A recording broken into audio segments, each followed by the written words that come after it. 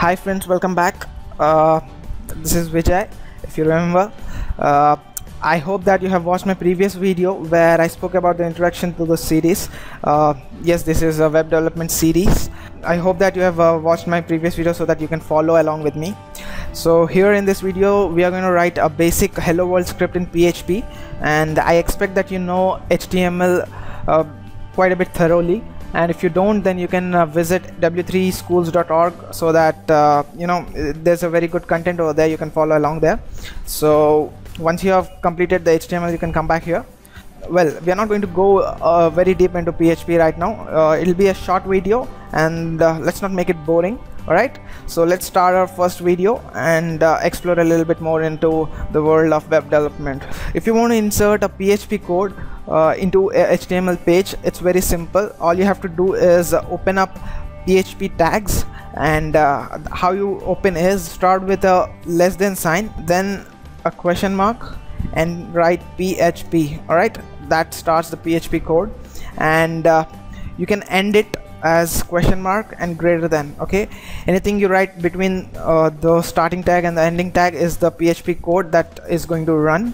Alright, let's take it to another paragraph, indent it. Right, okay, so we are going to print out hello world on the screen. So all you have to do is write echo, okay, and write your string over here in double quotes. Right, so it is hello and world, okay, with exclamatory. Alright, now save this file with .php extension at go to C drive. Remember the last video I've said C WAMP exactly over there, and once you get into the C WAMP, go to www folder, that is over here. You can save your file over here. That is, you can name it anything. I save it as my first script .php. right, remember it has to be a .php extension at the end, so don't miss that. Now save it over here. Okay, once you have saved it, you can start your WAMP server. Okay, I've already started my WAMP server. Open up your browser and simply go to localhost, okay, and hit enter. Okay, this file is actually the index file which comes by default.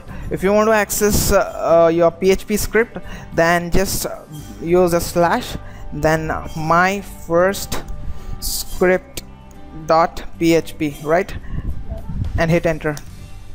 Here we go, we got it. Right, this is how it works, and this was just a beginning, like to show you how it works exactly. In the next video we are going to move ahead into MySQL a little more, and then we are going to start the some sneaky stuff. We are going to try out making some things like let me guess, well, I don't have anything in my mind right now, so I'll figure that out and let you know. So stay back again and keep watching my videos, and please subscribe because that numbers really count for me. Do mention your comments, I really appreciate them. Thank you for watching. Bye bye.